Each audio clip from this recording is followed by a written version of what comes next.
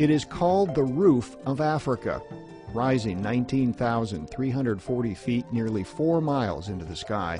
Mount Kilimanjaro is the highest point on the entire African continent. Located in northeastern Tanzania in East Africa, Mount Kilimanjaro is about equidistant from Cairo to the north and Cape Town to the south, around 220 miles south of the equator. The majestic snow-capped peaks of Kilimanjaro have long captured the world's imagination. Thousands have traveled to Tanzania to climb the mountain or to view its famous glacier-covered peak. One such visitor, the American author Ernest Hemingway, even wrote a story about it. In The Snows of Kilimanjaro, Hemingway described the mountain's ice fields as wide as all the world, great, high, and unbelievably white in the sun. As spectacular as it is to see, the ice on top of Mount Kilimanjaro serves a much more important purpose. Formed more than 11,000 years ago, the glaciers are a vital source of drinking and farming water for those who live in its surrounding areas. But for the last century, the snows have been disappearing. Kilimanjaro's glaciers have shrunk by more than 80% since 1912. This can be seen in pictures that the NASA satellite Landsat has been taking of the mountain's ice cap for more than a decade.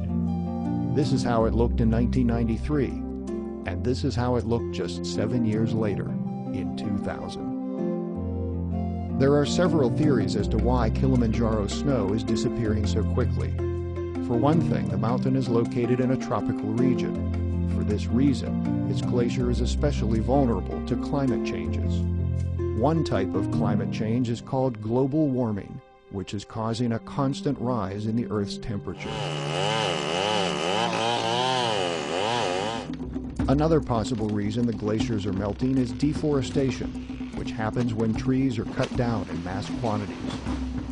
Trees keep the air cooler and add moisture to the atmosphere, which helps create clouds and precipitation.